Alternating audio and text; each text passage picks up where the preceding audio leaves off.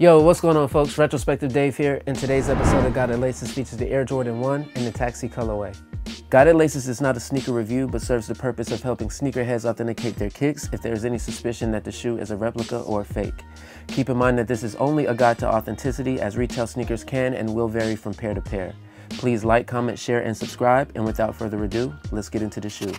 So the first thing that you'll notice is that this shoe does not come with any extra laces. So you will not get any extra yellow laces, no extra white laces, no extra black laces. The only laces that you will get are the ones that are already installed into the shoe. Those are the only pair of laces that you will receive with the Air Jordan 1 yellow toe.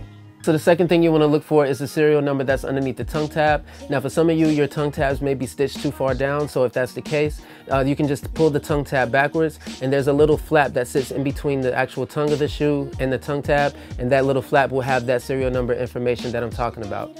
I also believe that this tongue tab is very size specific, so if that's the case, like for example, I wear a size 12, so on my tongue tab it has my size on it. So if that's the case, then your tab may read a different way.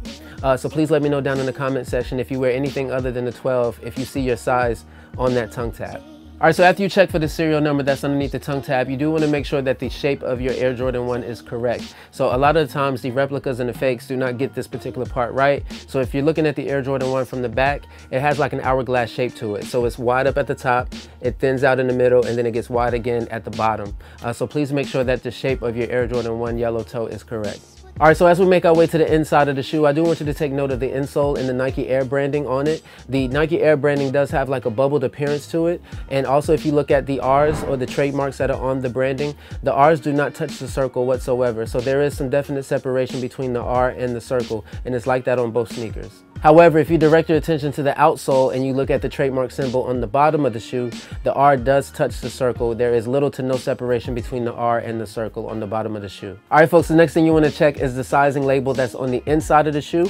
So underneath the CN, where it says CN, there is a long serial number that's on the sizing tag of both shoes. And on both shoes, they're going to read two different serial numbers. So make sure that your left shoe reads differently from your right one. So something that goes under the radar when it comes to buying shoes on the aftermarket is the size of the box itself. So if this is your first time owning a pair of yellow toe or Air Jordan 1s, period, you may not be able to do this at home unless you know other people that have purchased Air Jordan 1s from an actual retail store before, and you can compare the size of your box to their box, but that's only if you wear the same size. I wouldn't compare a size 8 box to a size 12 box.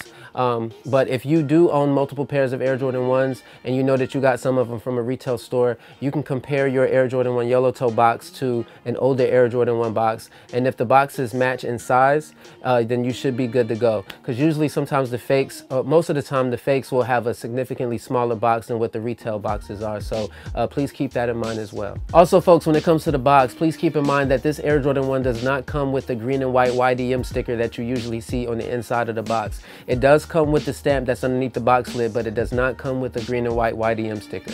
Alright, folks, and last but not least, I do want you to direct your attention to the box label itself. So this is where you will find the size of the shoe and the color code for this shoe and everything. So the official colorway for this shoe is Taxi, Black, and Sail. And if you do look behind the box label, you will see some squares or shapes behind it. I don't know what it is. I've never peeled that back before, but there are some squares in back of it, and you can see it underneath the light, what I'm talking about. But please look at that and make sure that your box or box label has those shapes on it. All right, folks, and that'll wrap up today's episode of Guided Laces on the Air Jordan 1 yellow toe. If you like what you saw and got some good information out of this video, please do me a favor and like, comment, share, and subscribe. Also hit that notification bell to be notified when I upload new content as well. Before you go, let me know what you all think about this shoe in the comment section. Do you love it, hate it, are you indifferent? It's definitely the most anticipated Air Jordan 1 of the year, but where does it measure up with all the other Air Jordan 1s that have come out this year as well? Please let me know what you all think. Until then, stay fresh, blessed, and free of stress, and I will see you all in the next video. Peace.